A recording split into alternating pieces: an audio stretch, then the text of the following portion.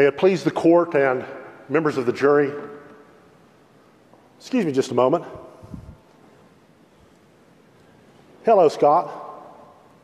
So this is not a jury argument, okay? And the 2 hours the statute gives for me to summarize my case, that doesn't matter, right? Well, I guess that is relief. Thanks. Boy, I'm glad he called when he did. So what a wonderful thing to be at Trinity this morning, and how I wish you were here with me. Thanks to Scott for getting me out of the courtroom and into the pulpit and offering a little bit of helpful advice about how to know the difference between the two. As you may have heard, my presence in the pulpit today is a step along the path toward occasionally preaching here at Trinity when asked, or offering a helping hand to small diocesan churches when the rector has too much going on to prepare a sermon. Supporting small churches is part of the mission of Iona WNC, a school for ministry, a collaboration that we have with the Episcopal Seminary of the Southwest. I am privileged to serve as its New Testament faculty member, and I will say that I would not be in that position if it had not been for my wonderful years here with you at Trinity, teaching and reading and interpreting the Bible together in community. Iona offers a rigorous 3-year seminary program to people who need to remain locally present in their own communities. It is an alternative for those who are seeking holy orders but are unable to enroll in a traditional residential seminary such as Swanee or VTS or General.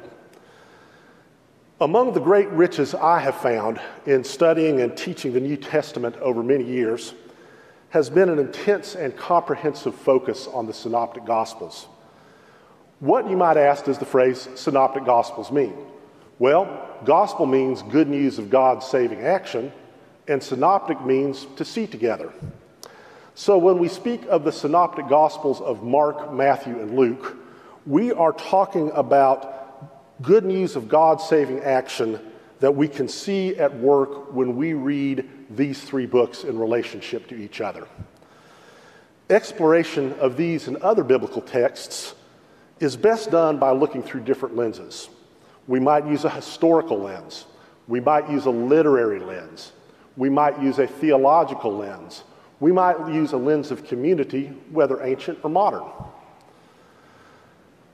These lenses allow us to ask good questions about the Bible, including the Synoptic Gospels. Some are academic. For instance, which came first?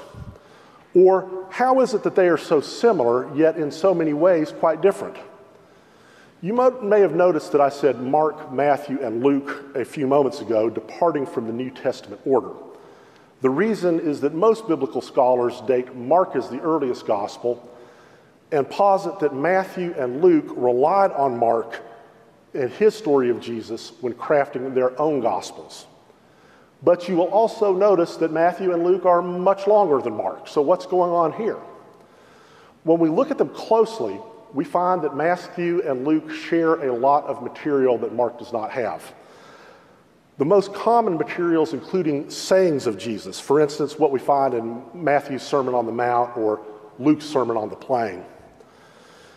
While these shared sayings do not come to us today in a single document, biblical scholars have reconstructed a hypothetical book containing the sayings, which they call Q, the first letter in the German word spelled Quelle,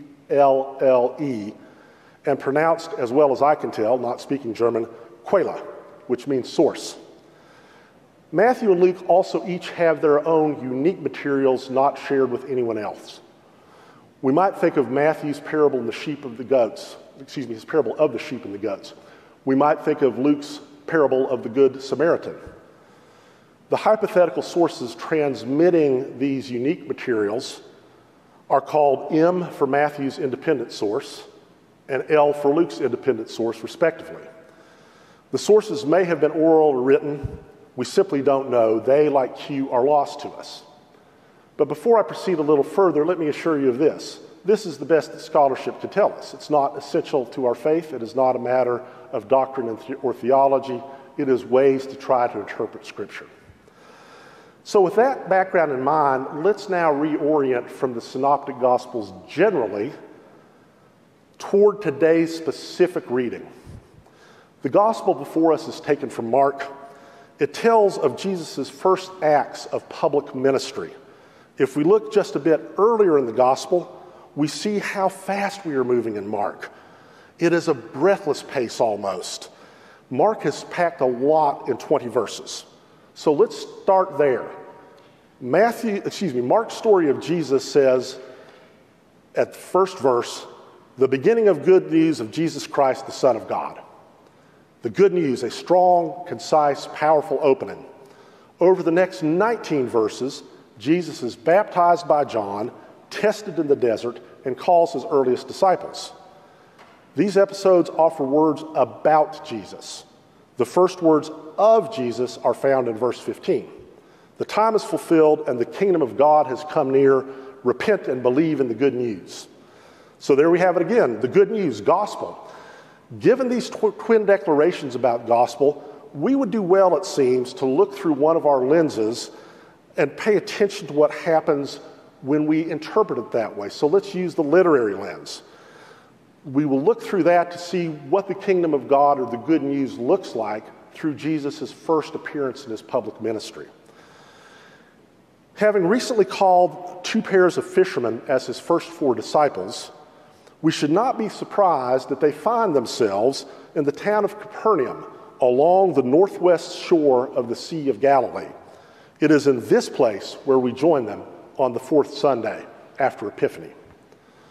Jesus is teaching at the synagogue on the Sabbath. Twice the congregation sees his authority. What does that authority look like?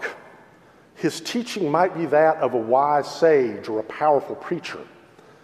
But what is most remarkable in this passage is his healing presence. And when I say healing presence, that's a bit of an understatement, because the power to heal or to make whole is poignantly expressed next. Jesus casts out an unclean spirit who, despairing of its own destruction, declares that Jesus is the Holy One of God. With this lightning strike, the people are amazed at Jesus' words and his deeds and authority, and his fame spreads throughout Galilee. We can feel the electricity in the passage, but we would do well to be careful with how we handle this flash, lest we get burned. Epiphany is a season of light, of revelation, and though it can come in a flash, we may also want to slow down a bit before getting carried away by the moment and let that light settle on us and warm us and let us bask in it. After all, who in this passage has named the source of Jesus' power? It is a demon, a being who creates misery and chaos. A demon is not a terribly reliable or credible witness. Would you want to make your case through one? When the demon declares who Jesus is, it gives a label, but only a label. It does not touch the heart of Jesus or the full nature of his mission. It only exclaims what Jesus means to the demon and his own cohort, a powerful threat to the unclean spirits of the world. An exclamation that is only about power leaves much to the unknown. It does not touch Jesus' compassion for the sufferer. We must therefore discern what it fully means to be the Holy One of God over time, as Mark takes us along the way.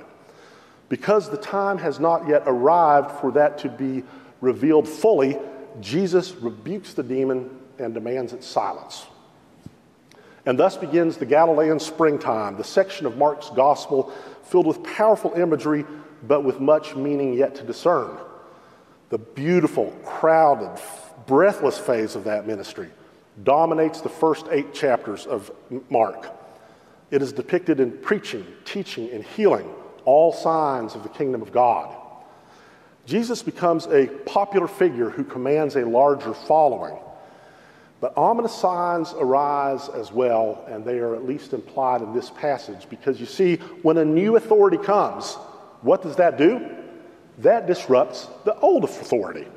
And old authorities don't go away with quietness and acceptance. Sometimes they meet what this new authority is that Jesus is bringing with a reactionary response, because it's a paradigm shift.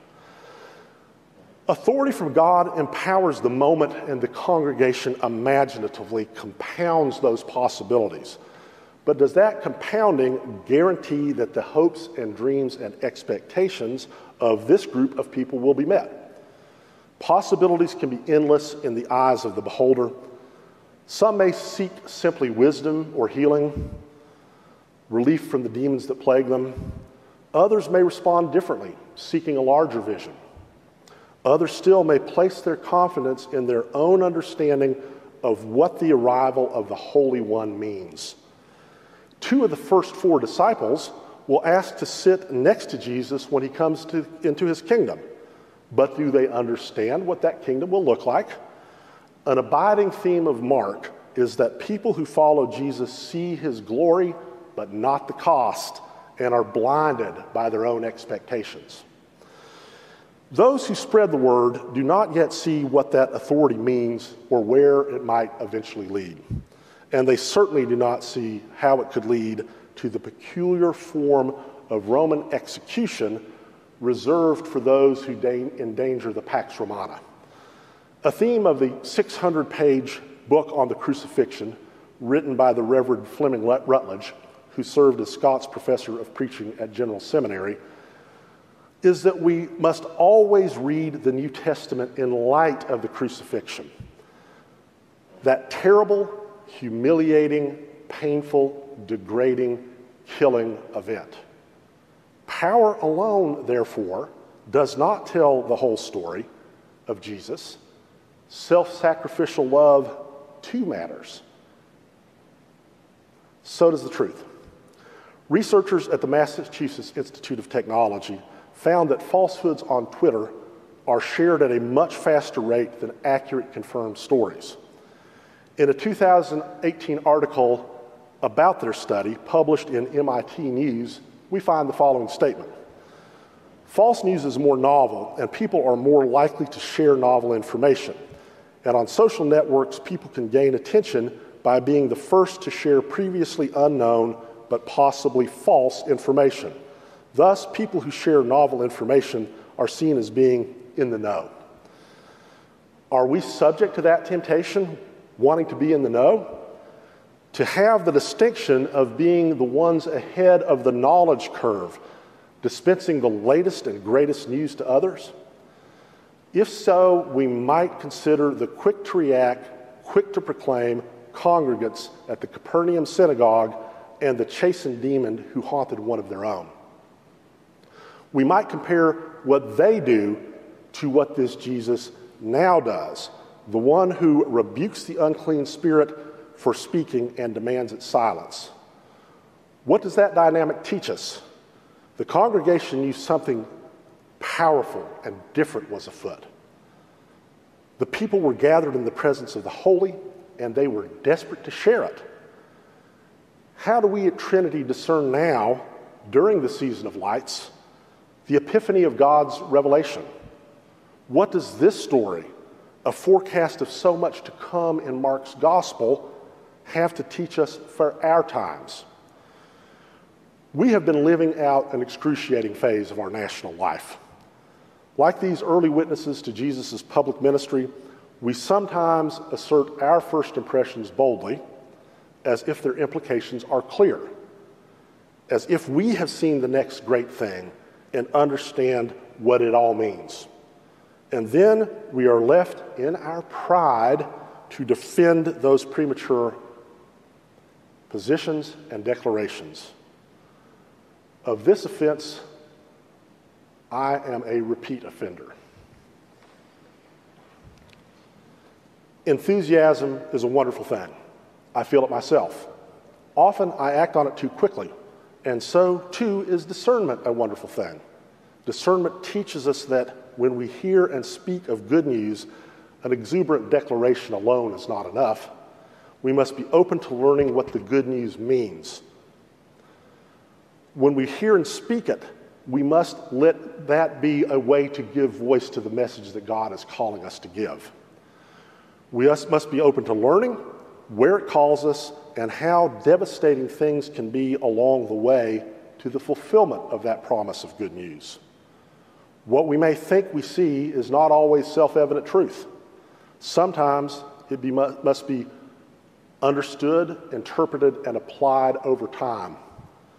But in the end, we remember that it is indeed good news because God calls us into the kingdom through it.